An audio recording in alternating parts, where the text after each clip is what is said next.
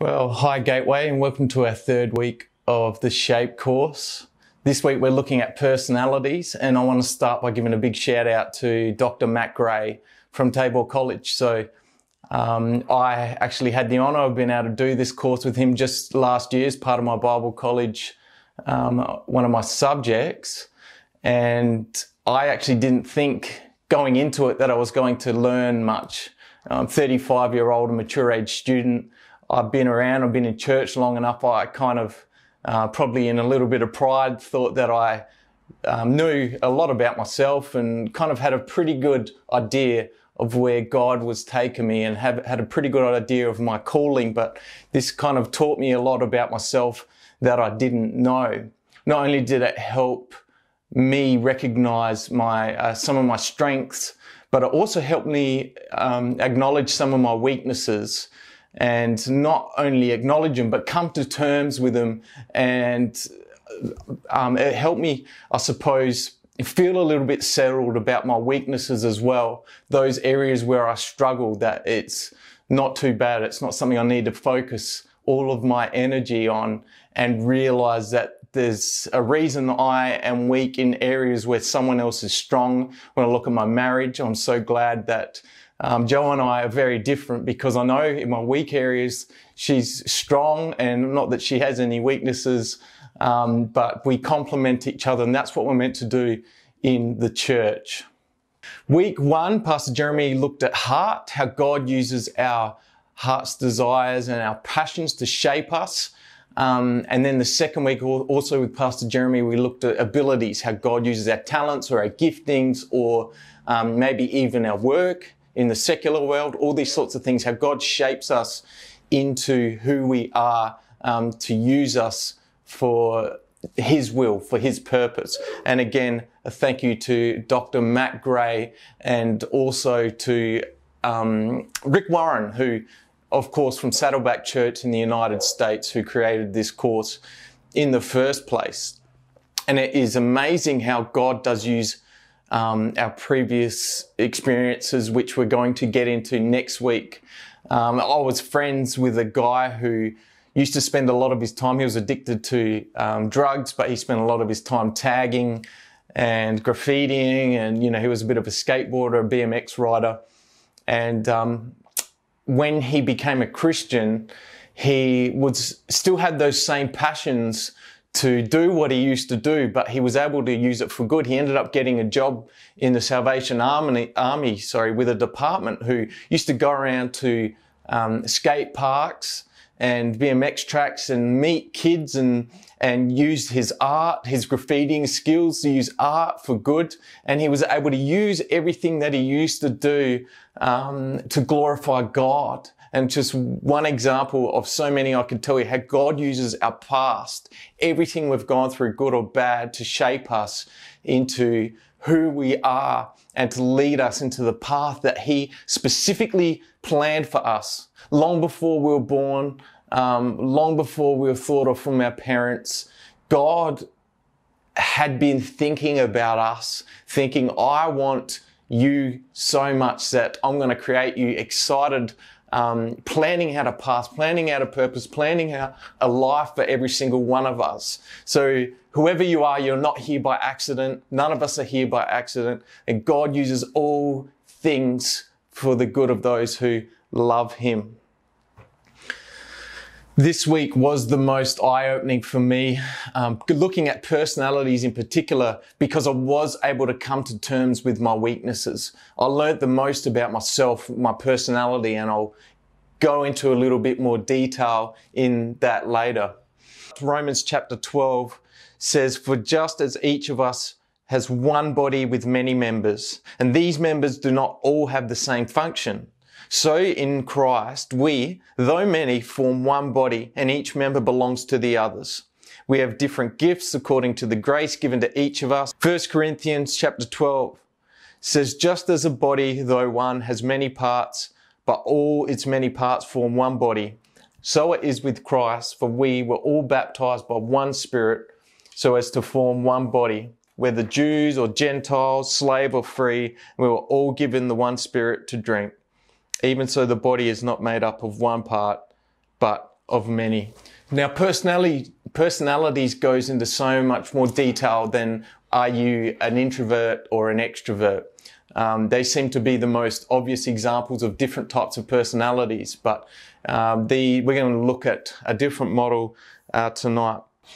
And I just wanted to start off, I suppose, by saying no matter what personality you are, none of us are really just one kind of personality. Most of us are a mixture of different types of personalities. And this isn't in the Bible. So just because it's not biblical, it doesn't mean that it's unbiblical. No matter who you are or what kind of personality that you have, Jesus is always the perfect example, the model student, the person that we look to for everything in life. What did Jesus do? How did he do it? How did he act? How did he love? All those sorts of things. No matter what we are, that's who we strive to become like. I kind of find it a little bit amazing how diverse we are.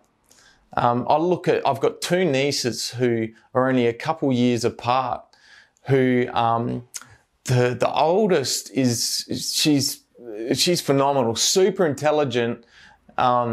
She's got this, she knows how to connect with adults, like way beyond her years. She seems to know how adults think, and she spends a lot of her time conversing with adults and entertaining for adults, making us smile. She also knows how to please us, so she knows the right words to say. Even when she gets in trouble, she can use it to get out of trouble. And then her younger sister, who, not that she's not intelligent, but she's more introverted, and she has this kind of personality that I don't care. She doesn't care what the adults think, basically. She's not interested in keeping people happy.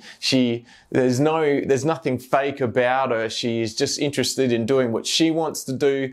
I get along really, really well with her. It's amazing. But just these two kids that have grown up in the same environment with the exact same parents, around the same family, the same church, around the same people, yet they are so different. And I believe that God, in the diversity of the different personalities throughout the church, throughout the world, is showing off his glory and his majesty and his wonder.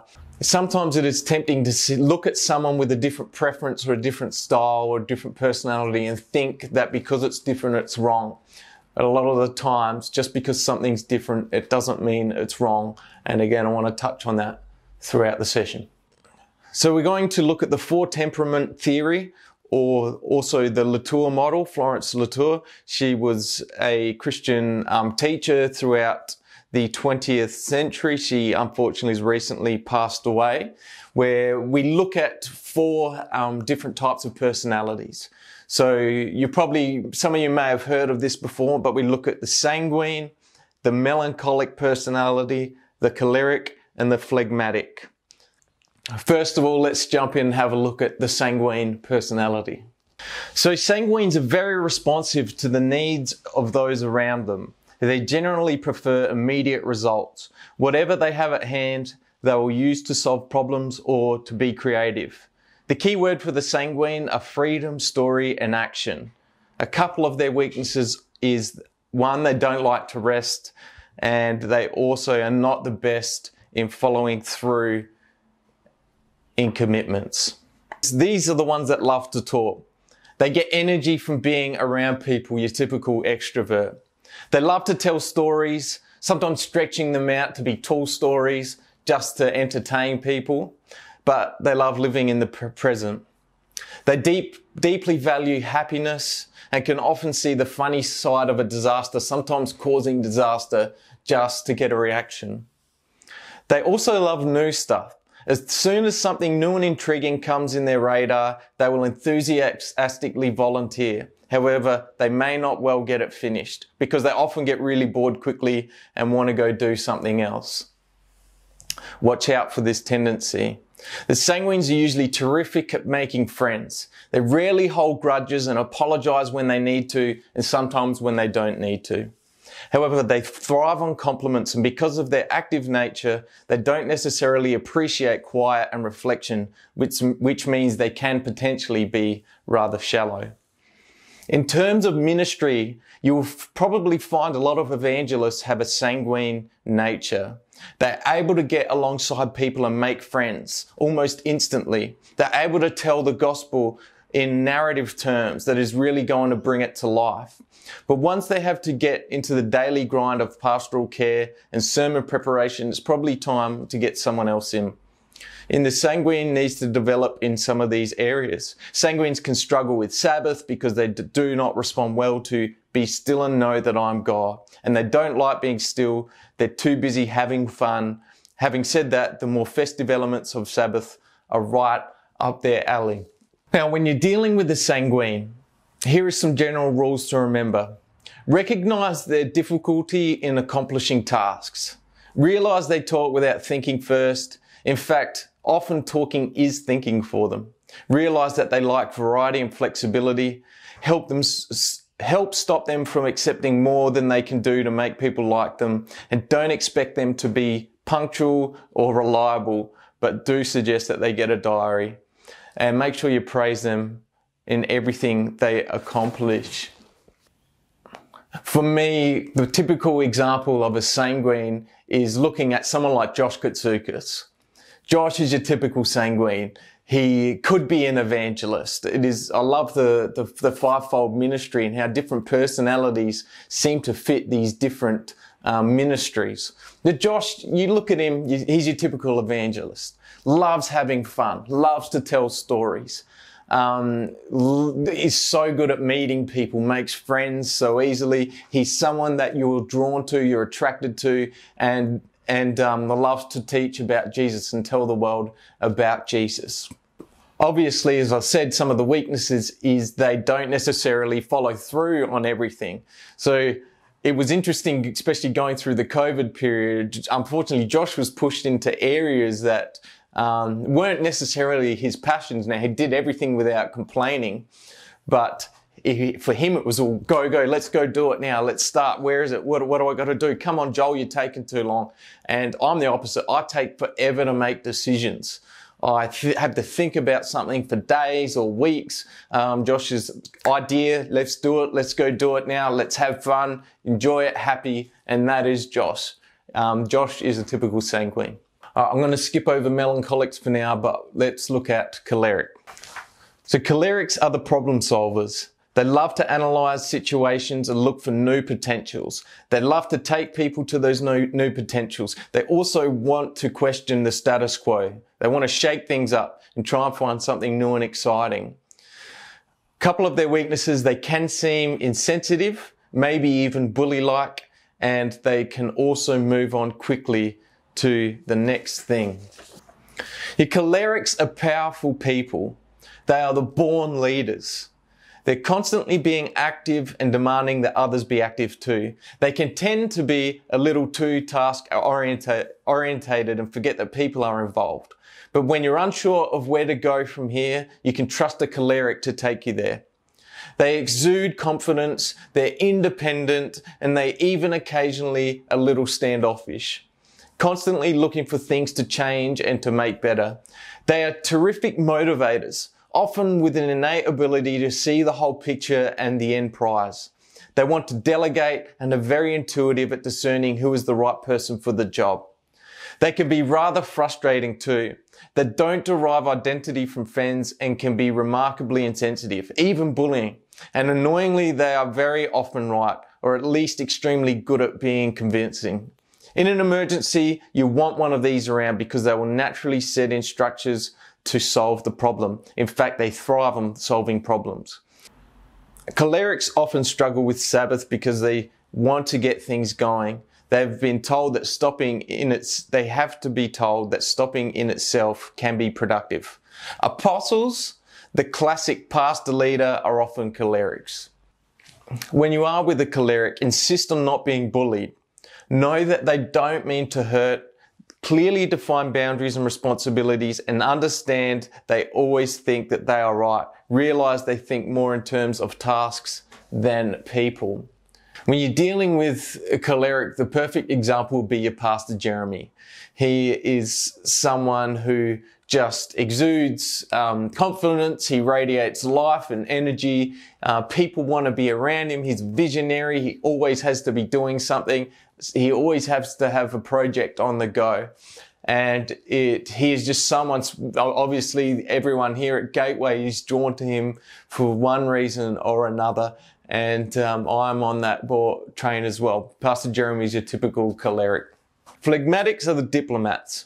When all the others come into conflict, phlegs are able to calm them down and inspire them to further creativity. They think outside the square to solve problems, especially relational problems.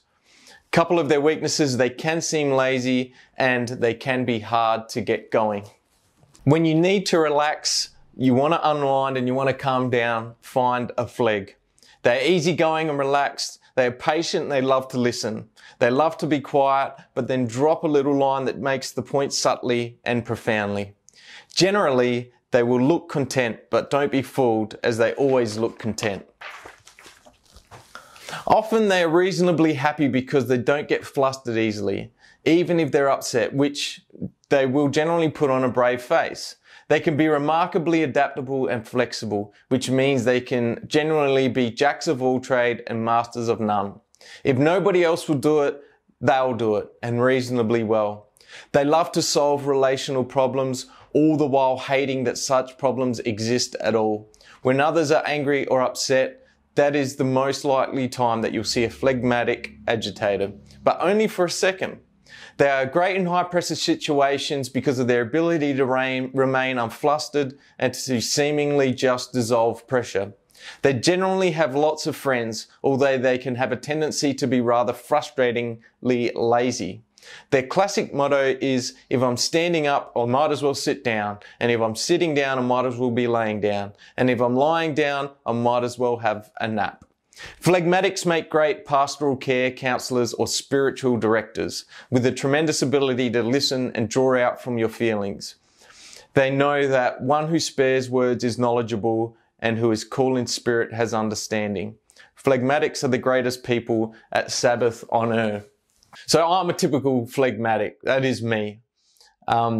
I'd take forever to make a decision, and it has been so interesting working in the office where you've got Josh the sanguine, Jeremy the choleric, both want to get things done and do it now, and then you've got me who's a phlegmatic, who I like to think about things and I take ages to make decisions, which can be a weakness and a strength, obviously. I am hard to motivate, but once I have committed to something, I really want to do a good job. I can be very, very lazy. Part of my issue at the moment is that I am scared to stop and rest and relax because I know once I do, it's hard to get up and get motivated again.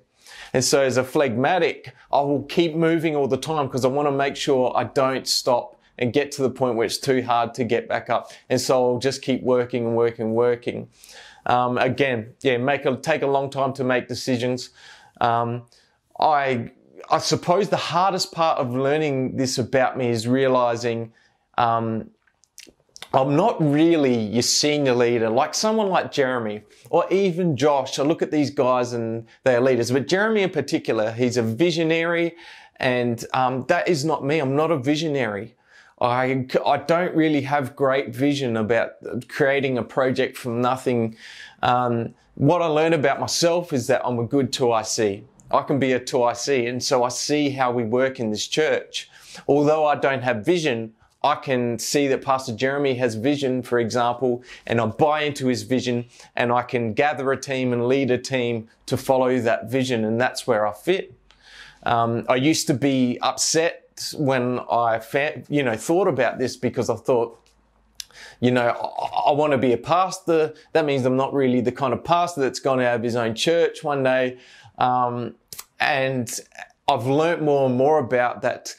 Pastor Jeremy's more your apostle. I don't think he's going to spend all his time just at one church. His feet are too itchy for that. But I might see myself maybe as a campus pastor. If Gateway does a church plant somewhere, I might be a campus pastor of one of those plants, and I will be a 2IC underneath Pastor Jeremy the Apostle. So I can see that kind of happening, but that's the phlegmatic nature. Let's move on to the melancholics. So melancholics, they are precisionists. They get things done right. They are attracted to efficiency and neat sequences because that makes things easier and clearer for everyone else. They're attracted to gradual change, building on what has already happened to make it better. They struggle with the Sabbath and they are not a fan of the stage. If you want it done right, get the melancholic in. They'll drive the sanguines nuts with all their annoying little details, but it will be done right. They are often profoundly talented, as in musicians or artists, they often have this precision next to them. They often are introverted tendencies or to lose energy around people. They can set extremely high standards for themselves and others, to the point where a task is never finished, it is only ever relinquished, which is a problem since they hate having a task unfinished. This can also lead to them having a tendency to deflate other people's energy by constantly pointing out the problems with things. Melancholics are cautious about making friends and hate drawing attention to themselves, and while they can at first be a little prickly, they usually have a tremendous amount of love to give. They are very faithful, will naturally weep with those who weep, and love to help figure out solutions to your problems. You can trust a melancholic. They are generally very neat and tidy people and also very efficient, which has its pluses for them, but also means they sometimes don't respond well to rest or things like meditation because it's not, by definition, meant to be efficient. They can make Sabbath very difficult for them. Be still and know that I'm God can be rather irritating to the melancholic. I've been still for 5 minutes and he's still not here. You often see them being involved in financial things or in the artistic elements of the service, including music, but often to the side if they can. They do want to stay away from the stage. Know that they are often quite sensitive and get hurt easily. Realize that they're usually quite pessimistic and that has its place. Encourage, but never flatter. Give them some space and respect the value of schedules and neatness. So in the office, if you're looking for a melancholic person, we'll probably point to Tonya. She's parts of others as well, but Tonya, thank God, is in the office with me and Pastor Jeremy and Josh while we are destroying the place and pulling it apart. She is the glue holding us together, the source of reason, the one who thinks about things before getting them done. She's more likely to make me hurry up and make a decision when it needs to hurry up, but she can also slow down your Josh or your Jeremy if they seem to be making decisions too quick and not thinking about things enough. And so she's this perfect balance for all four of us. It is amazing how God has brought us all together. It is amazing how God uses our different personalities, that we'd be different parts of one body, that we would fit together and we would assist each other with our gifts and abilities and different personalities. God has shown off in Gateway as he's been building this church and bringing us all together, and we are different for a reason. When I completed the shaPe course, right at the very end, we had to read out just a 3-minute talk about some of the stuff we'd learnt about ourselves to the rest of the class. And I just want to read that to you to finish off. I have never found myself to excel at anything in particular. I've always been okay at whatever I put my hands or my mind to. Sometimes I could even become good at something. I am the proverbial jack of all trades, master of none. In fact, I am a tradesman, I am a carpenter. Even as a youngster, I played sport, but I was never the fastest. When I played music, I was never the first pick. I had to work hard, very hard to get good grades. I could scrape together a distinction every now and then. I am phlegmatic by nature and really have to work hard and to be intentional about whatever I want to do. Where the shaPe project has helped me is to be able to acknowledge my giftings and come to terms with my weaknesses. My senior pastor is your classic choleric. It is like he was born with an apostolic gift to plant churches. While I talk about things that could be done, he is the person that I'm making sure they get done. This isn't me. I'm a typical 2IC, but I've come to embrace it. When I am under a leader with vision and drive, I can rally a team and I desire to see people thrive. The greatest lesson I've learned is finding my desires when my desires line up with God's will. If I enjoy something, if it serves others and honors God, then it is probably His will. I've previously had struggles with anxiety, depression, and addiction. In fact, my whole world was turned upside down nearly 3 years ago when I was at rehab for young men with mental illness and addiction issues. What I enjoyed the most is to see people suffering through depression set free, find their passion and thrive. And this is where I see my ministry. I believe that I will pastor a church one day. I may be an associate for the rest of my life, but if I get to tell people about Jesus and see people reach their potential, then I will be honored. Remember, just because someone is different or someone likes something different or prefers something different, just because it's different, it doesn't mean it's wrong. I thank God that we have a church down the road that loves loud music, and some people don't like that, and they can come across to our church where the music is quieter. But there are people who love loud music and it fits them perfectly. There are people who don't like to sing at all. There are monks that like to go and be by themselves. We all have these different personalities and different preferences and styles of worship. But just because it's different, it doesn't mean it's wrong. God's created us as a body, different parts, different members, one body put together to glorify Him. Stay tuned. Experience will be coming up next week. Have a great week. God bless.